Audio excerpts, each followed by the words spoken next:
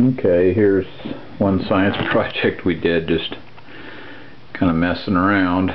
What we have here, just 2 glasses of salt water, copper pipe, and then we have nails, which are they're zinc coated, and as you can see, pull it out, light goes off, put it in, light goes back on.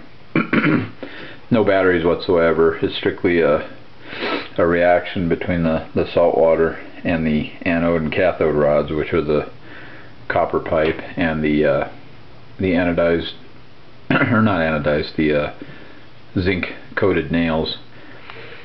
Anyway, wired them both together to create enough juice to power this LED. The interesting thing about this one, this has actually been running for several days or a week. I'm not exactly sure how long. It's been a while. Turn the light off, show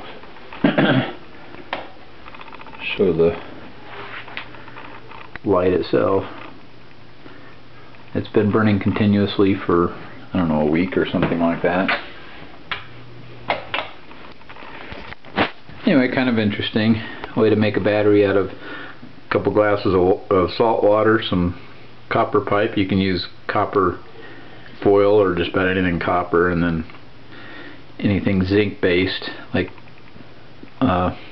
coated nails like these.